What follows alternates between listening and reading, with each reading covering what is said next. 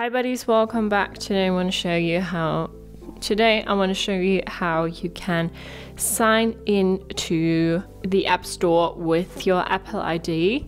For that, we need to click on the App Store and then go to that picture here, click on that, and then you can sign in with Apple ID, or you can click on forgot your Apple ID or password. Then it will ask you to put in your email or phone number to get you a new passcode.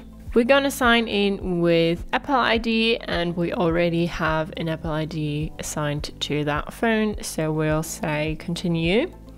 If you want to continue with another Apple ID, just say no, that's not me, and then add another Apple ID to that phone. Now this is our account, we can say done. And now if we're in our App Store, we have our ID here.